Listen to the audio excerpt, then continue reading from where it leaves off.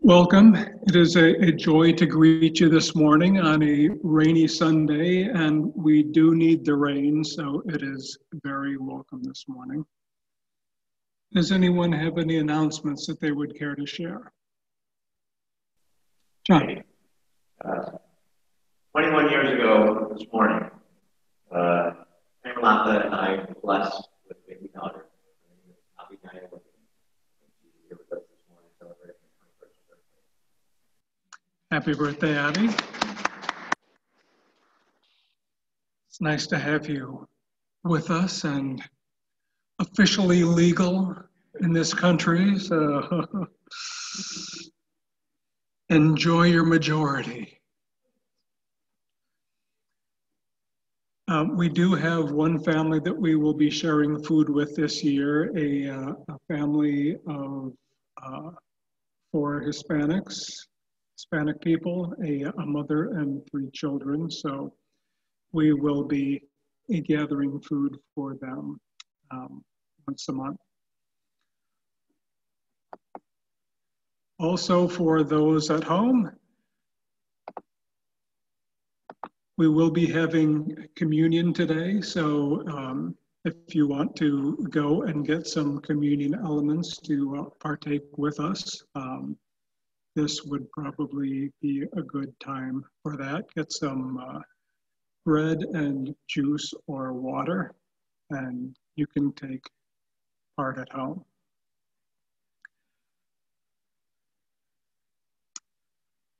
So seeing no more announcements, let us stand as you are able for the call to worship.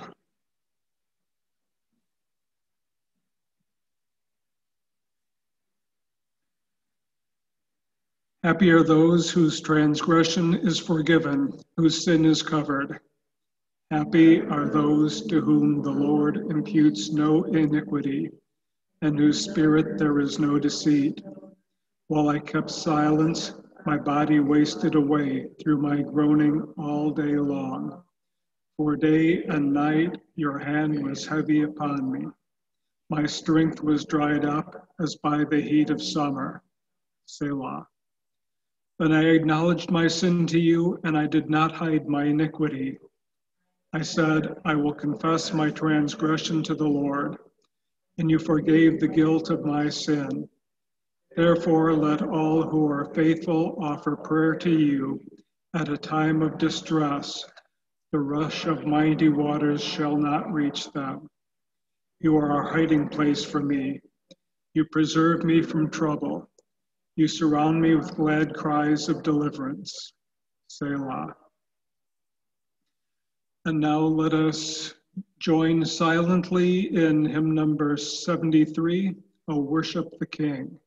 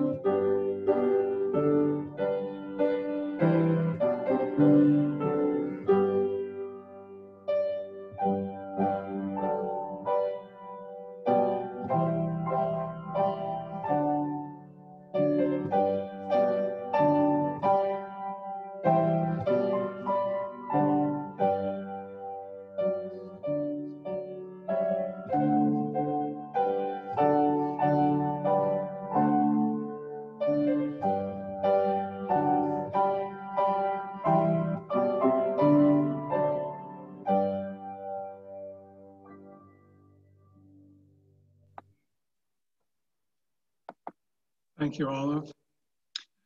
Now let us join together in the prayer of confession. Holy and merciful God, holy and merciful God, we confess that we have not always taken upon ourselves the yoke of obedience, nor been willing to seek and to do your perfect will. We have not loved you with all our heart and mind and soul and strength. Neither have we loved our neighbor as ourselves. You have called to us in the need of our sisters and brothers, and we have passed unheeding on our way. In the pride of our hearts and our unwillingness to repent, we have turned away from the cross of Christ and have grieved your Holy Spirit. Hear these words of assurance. Jesus came not to condemn, but to give us true life. In the name of Jesus Christ, you are forgiven.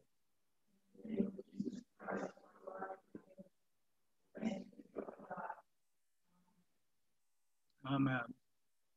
And now I invite you to turn to your neighbor and virtually pass the peace of Christ.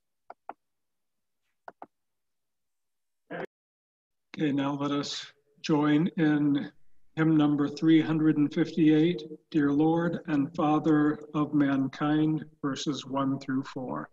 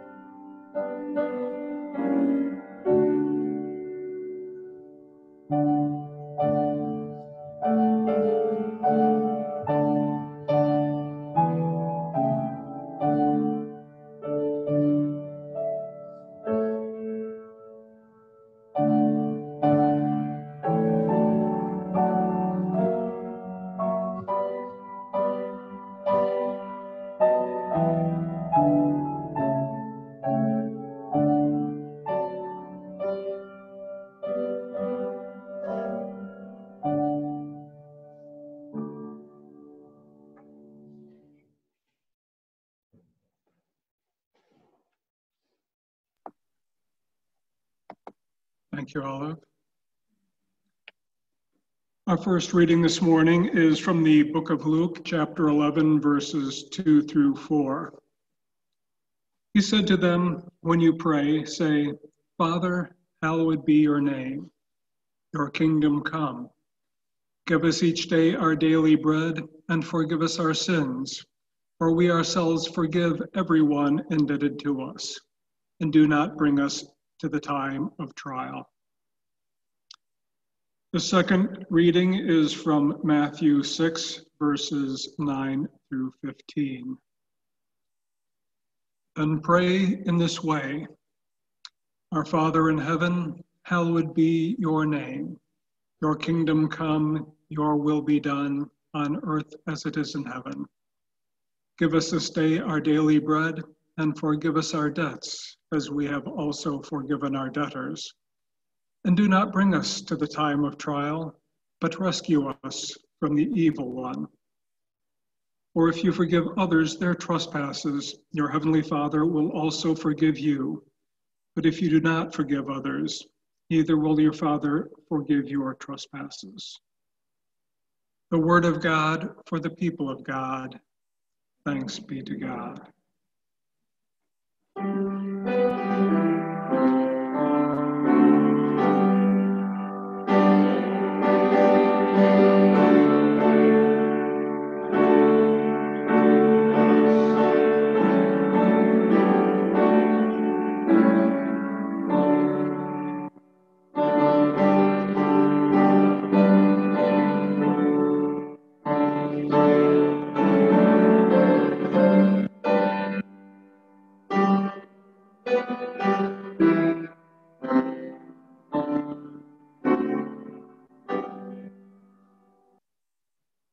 This week we finish our look at the Lord's Prayer.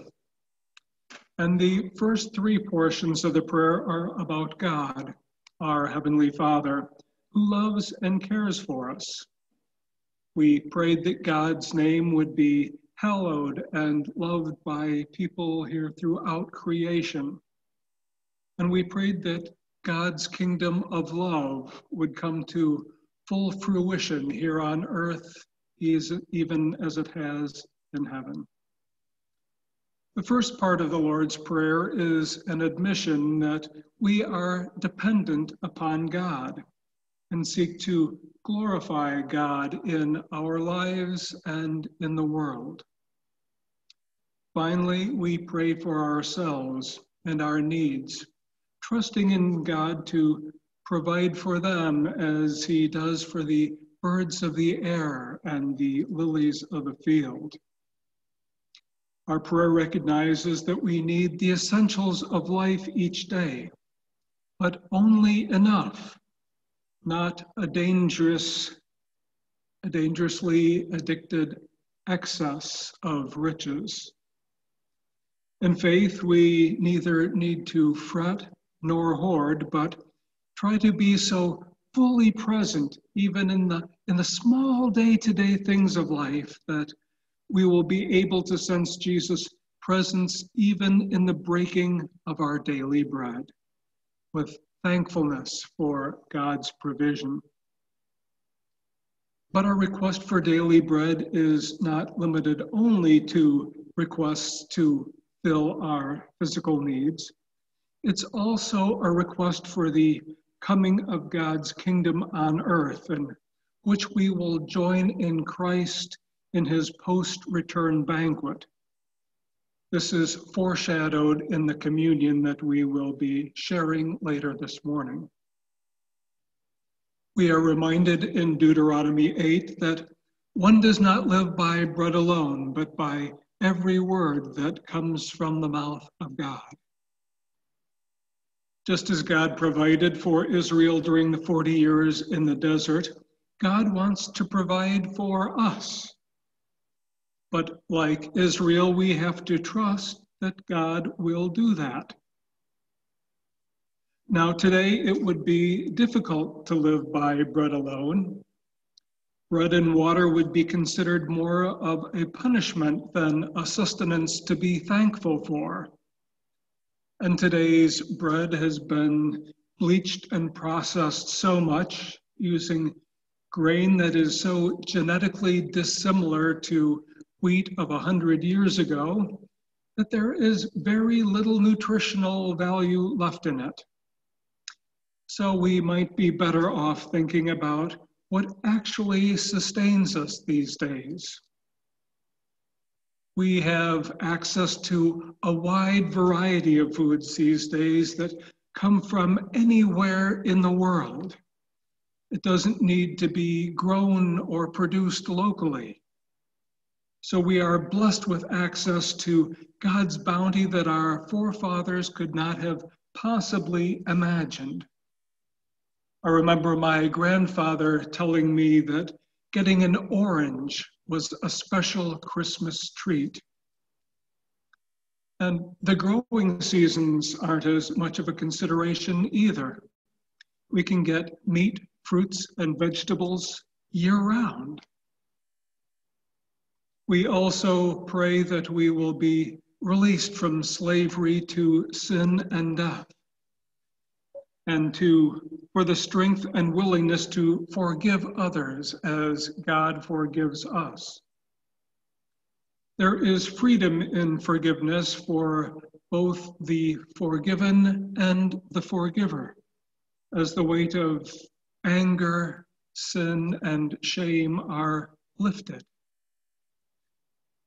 And we long to share in that grace-filled state with both God and our neighbors as we model God's love with those we meet. By forgiving others, we free ourselves to experience God's forgiving love more fully ourselves, which makes it possible for us to love and forgive others more freely and joyfully as well. Now, it may be difficult for us to realize that forgiveness is one of our essential needs, but it is. Reverend Scott Hosey shares the Templeton Foundation's nationwide study on people's attitude of forgiveness, which was co-sponsored by the University of Michigan and the National Institute of Mental Health. This survey found that 75% of Americans are very confident that they have been forgiven by God for their past offenses. The lead researcher, Dr. Lauren Toussaint, expressed great surprise in such a high confidence, especially since many of these same people were not regular churchgoers. Still, 3/4 of the people surveyed have few doubts about God's inclination to let bygones be bygones. The picture was less bright, however, when it came to interpersonal relations. Only about half the people surveyed claimed that they were certain that they had forgiven others. And I have to wonder how they defined forgiveness. Most people admitted, whereas God may be a galaxy-class forgiver, ordinary folks often struggle. It's difficult to forgive people with whom we are angry. And it may be most difficult to forgive ourselves sometimes. But where forgiveness does take place, the study found a link between forgiveness and better health. The more prone a person is to grant forgiveness, the less likely he or she will suffer from stress-related illnesses. So forgiveness is directly linked to the state of our soul and our mental health. Thus, it is something that we ask God for, just as we ask for bread to feed our bodies. These days, many of us are feeling the lack of companionship as we are socially separated from one another. So it's important to reach out to friends and loved ones by phone or email, if nothing else. And it's also important to reach out to God in prayer. God's Holy Spirit is always with us, but so often we are not aware of it. If we can be aware of God's presence, it helps to give us peace and contentment. Without being aware of God's presence, that we can feel isolated and alone. But when we feel God's presence, I believe we have a greater sense of purpose than we can achieve on our own, especially during trying times. We humans are social creatures, so the ongoing pandemic can really test our resilience. Opioid abuse has gone up 50% this year, and much of that is credited to the pandemic, as well as the social and political unrest that we are experiencing these days. If we can let go of our fears and concerns and leave them in God's hands, we will be much better off, both spiritually and mentally. So much of our world seems out of control these days that we are better off trusting in God's ability to turn even the darkest and the scariest events to the good. But that can be hard to do, as we like to feel that we are, or perhaps we should be, in control of our own lives and well-being. But this is probably the exact wrong time to be rugged individualists. It's time to take advantage of God and community as much as possible. It's the perfect time to work on our prayer lives, as other avenues of socialization may be more difficult to achieve. Now, Jesus knew what it was like to be alone and unappreciated in a world that seems out of control. As Jesus said it in Matthew, "Foxes have holes and birds of the air have nests, but the Son of Man has nowhere to lay his head." While he was often with the 12, he also made it a point to go out for some alone time with his Heavenly Father. It seems to be what sustained him through most of his ministry, especially in the end times. Jesus knew what was ahead for him and his disciples, and perhaps that's why he told them to pray to be delivered from the time of trial, or as we pray, into temptation. For during times of trial, we are often weak and prone to falling into temptation.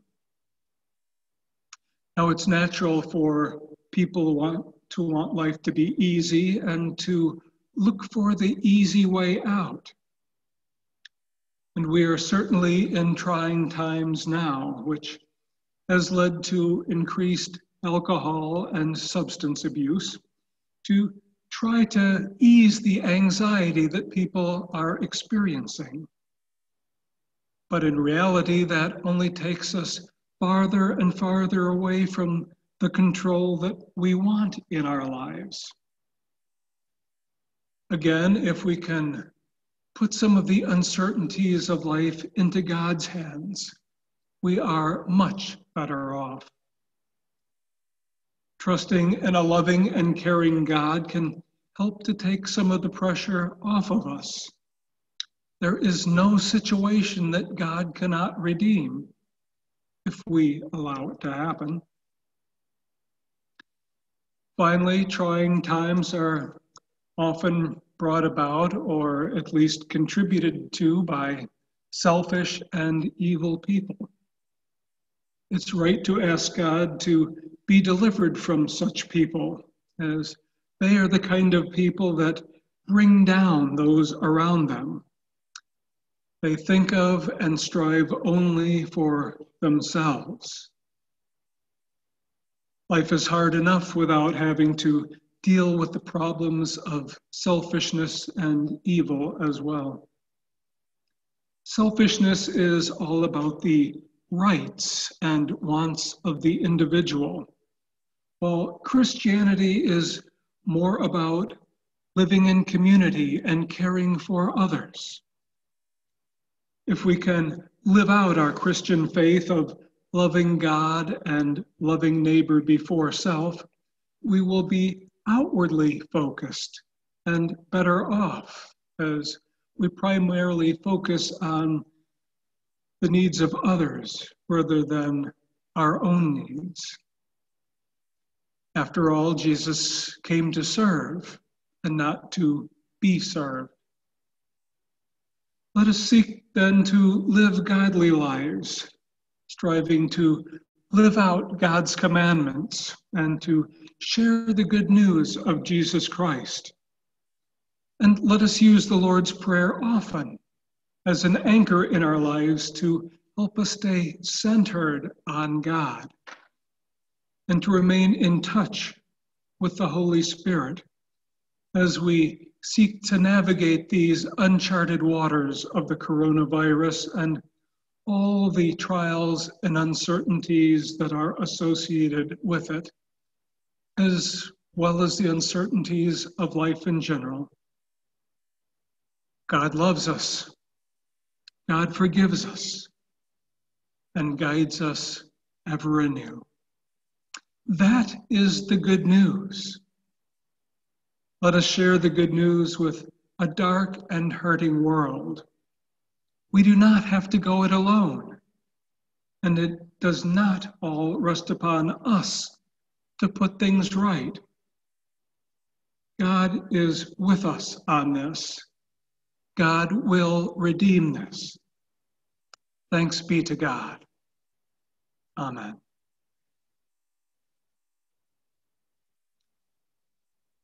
Now let us join together in the contemporary affirmation.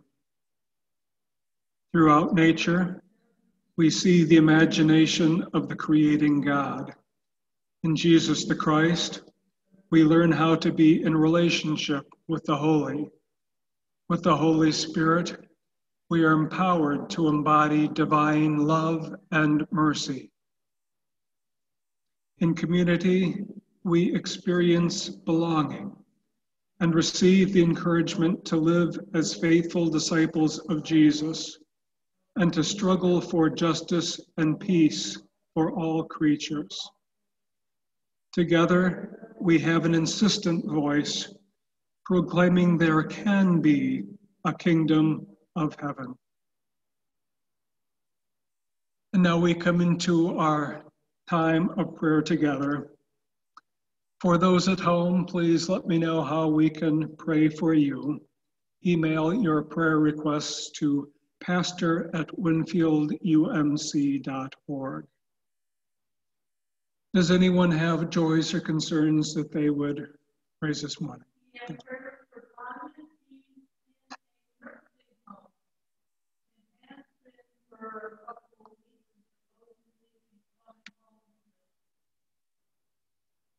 Okay, let us pray for Tanya, who we hope will be coming home soon from the nursing home.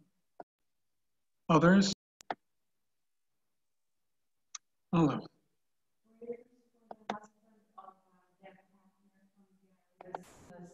Hospitalized this week. I'm sorry, what happened to Deb's husband? Todd, the husband of Deb Hafner from Gary, was hospitalized this week. Okay, so let us keep Deb Hafner's husband in our prayers as he was hospitalized this week. Anything else?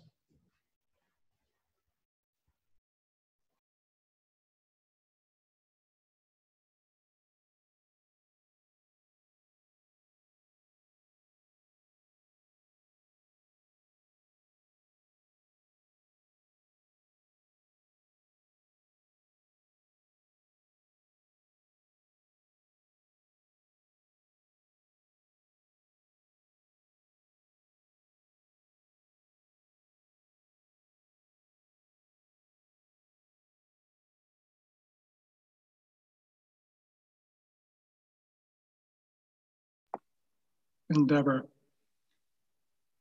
Concerns, we're concerned about the increasing coronavirus contagion, especially around people returning to school and college. And also this weekend with more public gatherings around the country over the Labor Day holiday. Let us also remember those affected by the ongoing California wildfires and the hurricane cleanup that is ongoing. And also I heard this morning of a tsunami that is headed towards Japan. So let us keep them in our prayers as well, as long with the continuing unrest and violence that is going on in our country. Olive.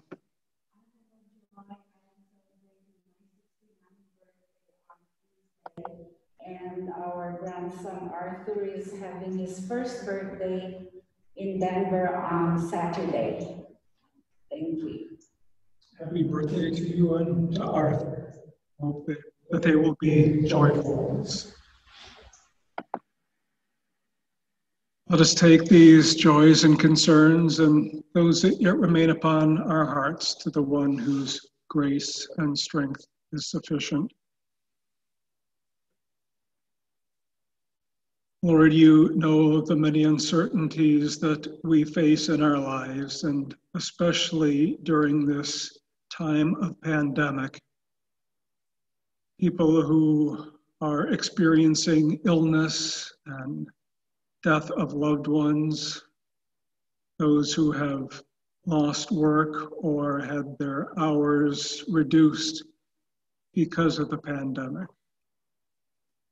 Lord, there is so much uncertainty these days and so much to be fearful of. We pray that you will help us feel your Spirit abiding with us each and every day and allow us to place some of our fears and our concerns in your hands so that we do not carry them all ourselves.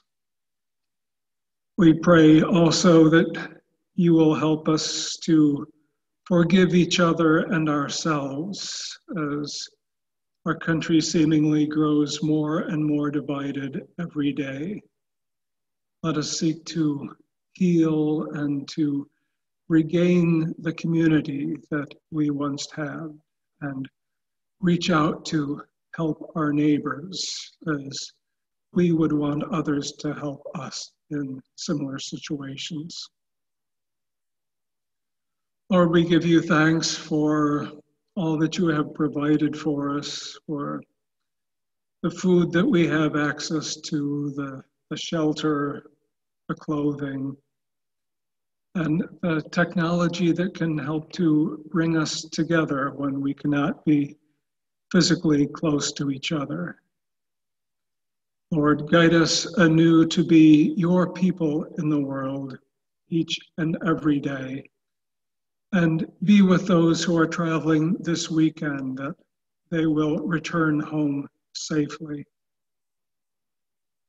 And now we pray the prayer that Jesus taught us, saying, Our Father, who art in heaven, hallowed be thy name. Thy kingdom come, thy will be done, on earth as it is in heaven. Give us this day our daily bread, and forgive us our trespasses, as we forgive those who trespass against us. And lead us not into temptation, but deliver us from evil. For thine is the kingdom, and the power, and the glory forever. Amen. And now we come into the time of the offering. For those that are here, there is a basket in the back, which you can deposit your offerings in when leaving. And for those that are remaining at home and worshiping with us online, I ask that you would continue to send your tithes and offerings to church at P.O. Box 359, Winfield, Illinois, 60190. Or you may also text funds to 844-928-1220. Enter the amount and check Winfield. Thank you for your continuing support for the mission and ministries of Winfield Community United Church.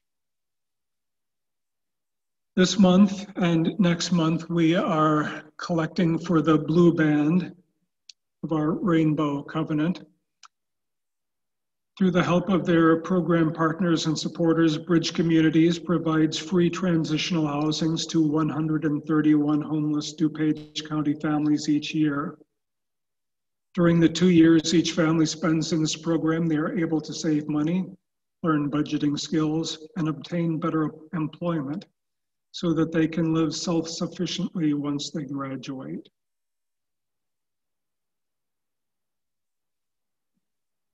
Now let us dedicate our gifts. Lord, as you have shown your light among us in Christ Jesus, we pause in thanks and praise to offer our gifts. May they be used to magnify your light in the dark places of this world, so that your kingdom may become more evident for all to see as it is shared by your people. Amen.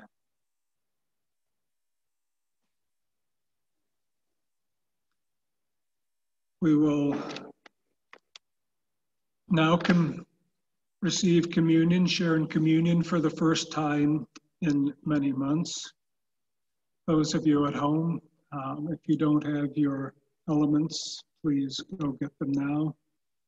And we will join in singing the first verse of hymn number 620, One Bread, One Body.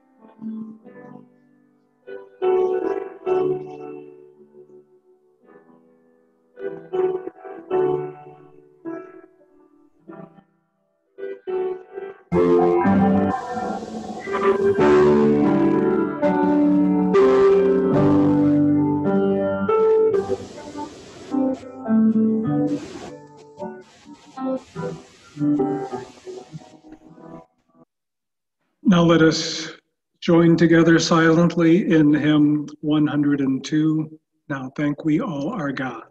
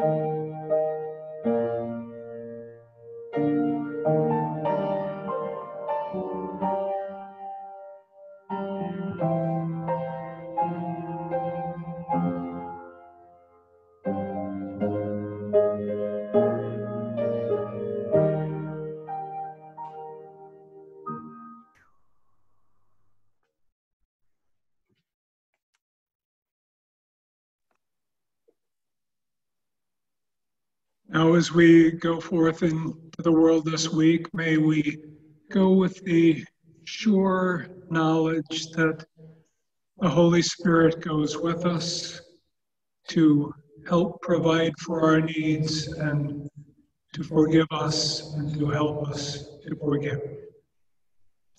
May the Lord bless you and keep you. May the Lord make his face to shine upon you and be gracious unto you and give you peace. Amen.